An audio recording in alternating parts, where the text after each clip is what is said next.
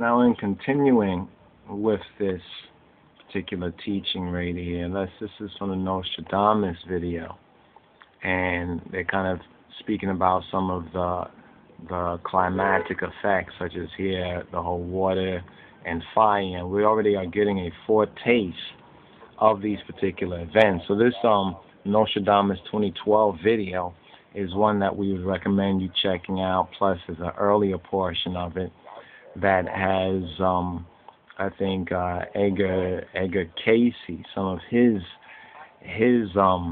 predictions, and his predictions basically were rightly based on what both the Bible and prophecy says will come to pass. The difficult thing to really estimate is the whole matter of time, right? The whole matter of time.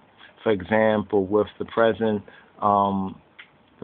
year, the effects of the present year. Like, for example, let's bring up the video one more time.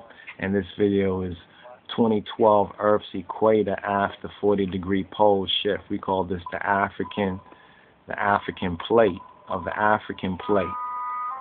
Right now, once again, this is America at a more southern. It's at a more southern. Remember, this is the North Pole here. It's at a more southern distance. Now, we're coming into a particular time of alignment where it's a doorway. We're entering through a doorway. This December 21st, 2012, which in Ethiopic, as we touched on in the first part of this, is the 12th of Taxus. The year will be 7505, but that year is important, and the book of Adam and Eve and the lost books of the Bible both points out the Ethiopic date as well as what occurred. That was the 360th year of Noah. So it's important also that correlation, be computed. Now here once again is Africa. Remember, we're showing Africa, the Horn of Africa, because part of this is not really pictured and figured. We're just seeing a close-up part. So as it rotates, we won't be able to see the horn. The one thing we're seeing is that Africa is shifting from a northeasterly to a more northern positioning. Now this is curious, as well as it's very interesting, as we pointed out before. The words Semain and Debub in Amharic mean north and south respectively, but in the Ge'ez, Semain means south and Debub means north. So this means that the Ethiopic language, it testifies to a time when the north and south poles were actually reversed of the present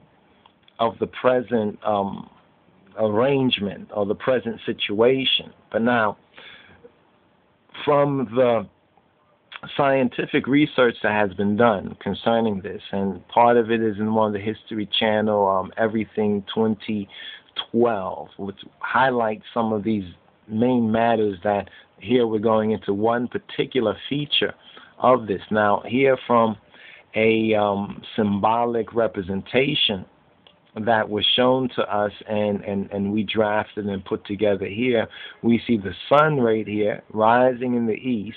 We see an alignment with this six-pointed star and the Ethiopic Yah, which refers to the Jad or the Yad. You understand? The Yad. Notice Yad is a Hebrew or a flame letter. You understand? This is the flame letter, Yod or Yad in the Hebrew, Yemen in the Ethiopic, and it refers to symbolic, according to symbolic interpretation, the right hand or the right hand fist that is upraised, similar to the black power fist, is the Yemen of the fourth order, which will be Yah, as Yeh, Yu, Yi, Yah, Ye, Ye, Yo, according to those seven Ethiopic harmonics. Now here we see the sun. What we thought formerly was picturing the sun, it can also be the central primordial sun as well. And an alignment now with the so-called galactic center. Now over here on this particular, this is a still shot of the video, what we see is the East Africa, the Horn of Africa, being shifted further to the north, as this represents it right here, and West Africa now, you understand, in a moving towards a southerly position. This really is explaining what we are seeing in this particular video right here. As we continue to play this particular video about the polar shift, you see the Red Sea right up there? The Red Sea almost moving into a position like the Mediterranean. And here we have it further. And you see at this particular position right here, it is curious, it's interesting. This is Spain and southern Europe, but this is the Spain region. You can see how now it's moved further south. You understand? Move further south. Even the equator. You see where the equator would be. Roughly the equator would be through at this particular point here. So this is a dramatic 40% shift, and we're saying that Rastafari, John Rastafari, that His Majesty's Christ, the Moshiach, the knowledge of Christ has revealed this even to us. So it's significant that we have a couple of witnesses. Once again, to bring this into demonstration, we have the 12th of Pastas 7505, and this particular day, which is December 21st, 2012. We have that as a witness. We have even the signs from Dendera, when properly understood in connection with the Bible and the symbology of the Bible. We have this 8-spoked wheel, which really symbolizes the alignment of the earth, you understand, the mundane cross, and the celestial cross, according to the solstices and equinoxes. So in other words, the solar system, the earth aligned with the universe, or what we would call the heavens, this alignment of the heavens, which is significant, or the wheel within a wheel. It's quite likely that this is connected with the vision that Ezekiel also had. Another kind of a demonstration of this right here. We have the Horn of Africa, you understand, right here, but remember there'll be a global shift right here. This is the pole star. This is the pole star. These are the Pleiades, the 7 sisters, and all these are mentioned in the Bible as well. But the knowledge of it has been hidden from the majority of the unlettered people. But even the Vatican, they have their astronomers as well as others who have been studying these things for a large amount of time. So we're into a very prophetic time, a very prophetic season. And many will say, with these events coming to pass, what are we to do? I would say watch and pray, or let's alot tenesu. Learn to raise your Christ consciousness. Is very, very important to raise your Christ consciousness and your walk in the light, in the spiritual, psychological, and the regeneration of the body. You understand? Which is that glory, which is the last to be revealed, biblically, scripturally. So this says, let's alot tenesu, rise to prayer. You understand? Rise to prayer, rise to Christ consciousness, repent, baptize oneself in the word and the meditation, think differently. You understand? Think differently. You understand? Conform your thoughts to the example of our Lord and Savior, our Master and Medicine, Jesus Christos. We're living in very dramatic times. And another important feature of this right here, seeing that we're looking at this shifting, 40-degree shifting of Africa and the equator, let us understand that these things can happen in one day. If it happens in one day, we know the effects are going to be dramatic. The effects are going to be just like this scripture right here that we have in Isaiah Isaiah chapter 24 and 1 that says, Neho, Egziabihir midrin, Bado Yadar Gatal, Badamam Yadar Gatal, Yigalebat Atamal, Ba'aruswama Yete Kemedutin, Yebetana. Behold, Adonai maketh, the Lord maketh the earth empty, and maketh it waste, and turneth it upside down, and scattereth abroad the inhabitants thereof.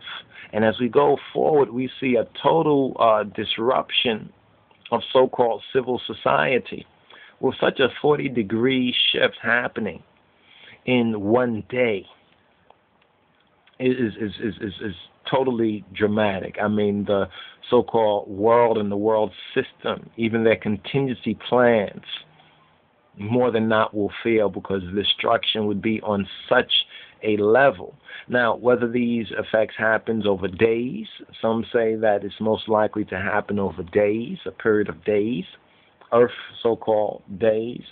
If there are not other signs like darkness, you understand, global darkness, some sort of eclipse of the sun may also come to pass, because the magnetic and the effects are going to be resonant with the consciousness of the inhabitants of the earth.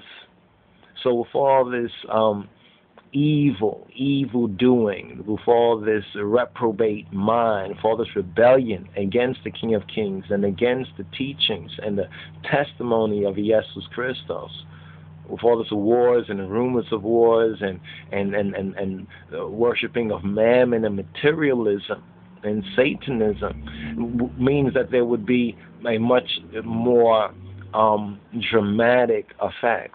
These effects can also go on over years, which means that occasionally there will be certain natural disasters. But with the interference of such things like HARP, there's what they call a blowback. You understand? As we read on, it says, in the Hizbum, Indihu Kahenu, in the Bariyawim, Indihu Getao, in the Bariyayitum, Indihu Emabetwa, in the Mia Gazam, Indihu Yemiya Sheto, in the Abedarium, Indihu Tebedariu, in the Idda Asa Kefayum, Indihu Idda Kefayu, Yehonal. It says, and it shall be as with the people, so with the priest, as with the servant, so with his master, as with the maid, so with her mistress, as with the buyer, so with the seller, as with the lender, so with the borrower, as with the taker of usury, that's charging of interest, so with the giver of usury to him. In other words, it's going to happen to everyone. Is going to be affected. You understand? Everyone is going to be affected by this. And such a dramatic equatorial or equator shift, you understand, what we call the Africa polar shift, where Ethiopia moves from the northeast position and more to a northern position, along with the other tectonic plates. This can be very dramatic. And here in Tinbete Isaiah, the prophecy of Yeshayahu, Isaiah chapter 24 and 1, it says that Adonai maketh the earth empty, and maketh it waste, and turneth it upside down, which definitely points to a polaris or polarity shift. You understand? And scattereth abroad the inhabitants thereof. Verse 2 tells us that everybody is affected by this. It's not going to be different for the priest and for the people. It's not going to be different for the master, for the servant, for the mistress, or the maid, or for the seller, or the buyer, or for the borrower, for the lender, or for the giver of usury, or for the taker of usury. But verse 3 tells us very clearly that midr mefetatin tefetalech, fet mama tebela shalech, egziabihir yihin kala tenagro alena. The land shall be utterly emptied and utterly spoiled and utterly ruined. Now, the land in this context is not just talking about a particular land, but in this context is speaking about the globe or the earth. That the earth is going to be emptied, shaken upside down, where it's not going to be like it is right now. You understand? Utterly spoiled for Adonai, for Yahweh, Baruch Hu, hath spoken this word. This word. This is not a word just, it says that Yahweh, that the Most High, the God and Father of our black Lord and Savior, Jesus Christos, of Jesus Christ, have spoken this. Then it says in verse 4 that Midrim, Alek Esech, Rega Fetchim, Alema Dekamech, Rega Fetchim, Ye Midrim Hizb, Talak Ocha Dekamu. It says, the earth mourneth and fadeth away. The world, notice, Alem Dekamech. It's like the world, she is tired. The world is wearied. It says the world languisheth and fadeth away. But here's the key thing. It says that the haughty people of the earth do languish. The haughty people, so saying that the world system, you understand, is going to be weary, is going to be overwhelmed. And that the great people, you understand, the great people, the people regard themselves to be the great people of the earth, which no doubt is speaking to the world rulers and all the conspirators against the King of Kings and his Christ, to Satana and her accomplices, that they are going to languish, they're going to be tired, they're going to be dekamu, wearied out. It says right here that Midrim, Kamiyak emetubata betacha regasalech, his higum telala fewalena, sira'atunima lawat awalena, yizalalamunima alkidana ferdasawalena. The earth also is defiled, that the earth is defiled under the inhabitants thereof, or under those who sit in the land. Those who sit in the land. Notice it's not saying people. And this is key thing, because there's other beings that are at work in this whole grand so-called conspiracy against the King of Kings and against his Christ, against the true Jesus Christos, our black Lord and Savior. It says because they have what? Transgressed the laws. They have transgressed the laws. They have transgressed, literally, Higun, his law, Talala Fawalina. And they've changed the ordinance. Sira'atunim Lawat Awalina. You hear them talking about now a new normal. This is a transgressing of the law, his law, even nature's law, and changing his ordinances. You know what I'm saying? All these the fake calendar and the fake time configuration that we're living on under. And here it says Yazalalamunim Al Kidan, and the eternal covenant. We say no doubt that is with a lot of the counterfeit Christianity and these counterfeit Bibles out there too. You understand? Which trample upon the divinity of Christ, as they have already trampled upon his image, his true black image. You understand? That's why it says in verse 6, Sile zi margem midrin tibelalech ba'arswama yetekemet uta yiketalu Sile zi midra sawocha yikatalalu tikita sawochim yikaralu. It says, therefore hath the curse devoured the earth, and they that dwell therein are desolate. But we notice something else right here. Those who are in it, you understand, it devoured, it eat them up. But here it says, Berswam, and in her yetek emetu, those who sit or dwell in her yeketalu. You understand, they are punished. As it says, there's a punishment. This could be the time of the vials. You understand? When we look now into Revelation, these vials, and then it speaks about a great earthquake. This signifies that these effects will be more dramatic. You understand? In the more peaceful resolution of alignment, these things will be more gradual. and will hit certain isolated places. In the more dramatic or punishing, as this scripture seems to forebode, that these effects will be dramatic, such as Revelation speaking about a great earthquake, which all the inhabitants of the earth will feel. You understand? And if you've been through an earthquake, and if you felt it like we felt one up here on the east coast of New York recently, it's very interesting. Something more dramatic than that. Woe-yo, woe-yo. You understand? What to woe. So it says, therefore the inhabitants of the earth are burnt. The inhabitants of the earth are burnt, and few men left. And a few men left. So now when we look at this this symbol that was revealed to us some years ago. Let's bring that up again. This symbol right here in this presentation. And then we look at the flame letter. You understand? The flame letter. Put this a little bit more so you can hopefully see this a little bit better. The flame letter right here, the Yod. And this is the Hebraic or Masoretic Yod. And this is the Ethiopic Yah right here. Now, when you look at this, it's almost like the hand. It's about the hand of the Lord. The hand of the Lord is aligning. You understand? Has created the heavens and is aligning now. This whole galaxy and the whole solar system is coming into a certain alignment. Now, you see this picture of the sun. You understand? And the fire. Now, remember the cherubim of the Kirubel, the cherubim. You understand? And also the seraphim. If we look at the description, the seraphim, they deal with the fire. And we see that clearly in Ezekiel's book. And now we see this fire represented by the sun. You understand? And the sun is a symbol for the Father God.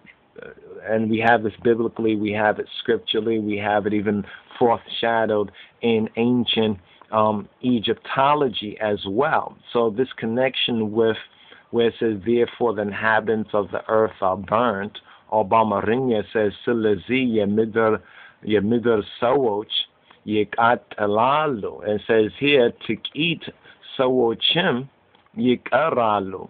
You understand? In other words, a few people, the Tirufan, or the survivors, it says, will be few. Now, it's interesting that the picture that Isaiah chapter 24 is painting for us, as we now connecting the first verse with a shaking up of the earth turned upside down, and connecting that with the whole magnetic and the polar shift.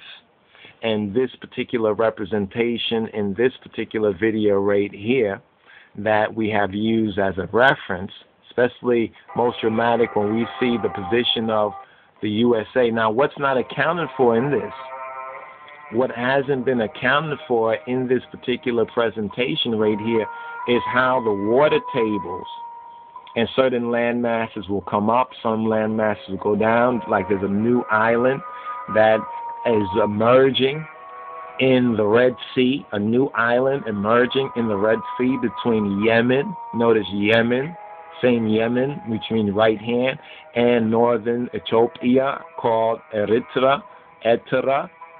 A new island is emerging now. So we see this dramatic shift right here. This is a very dramatic shift right here. In fact, you might not be able to really notice it at first, but this is Africa after a polar shift. Now, it's already known now, even more so than